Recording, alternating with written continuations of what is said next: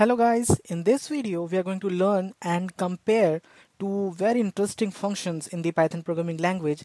These are eval and exec. So I have already discussed eval function in one of my videos, and in this video I will be covering exec and also I will be explaining and comparing eval and the exec function. Okay, so let's get started.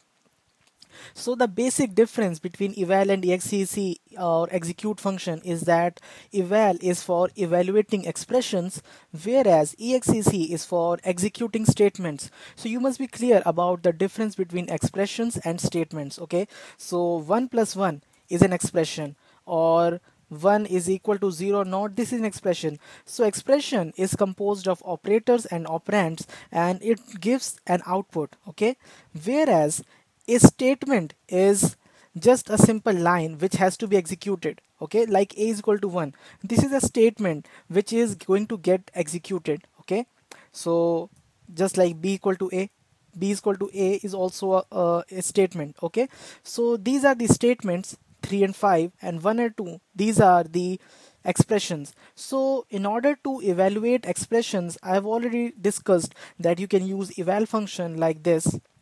Okay, you just do eval 1 plus 1, you get 2, right? But if you want to create a new variable, let's say, or you can say you want to just execute a statement, you can use exec function. So let's say I define c equal to 3. Okay, so what will happen is that this statement c equal to 3 will get executed, and now if I try to see c, look at that, I got its value, right? So this is how exec function works. It executes statements, whereas eval evaluates expressions. So now I can do eval c plus 3 and I get 6, right? So this is how you can use eval and exec to dynamically run the Python statements or or the expressions, okay, by defining that code in some kind of string like here or here. Okay, so this is how you deal with eval and exec. They're quite interesting and easy to use, and I hope it was clear. If you still have any doubts, you can post them in the comment section below. That's it from this video. Thanks for watching.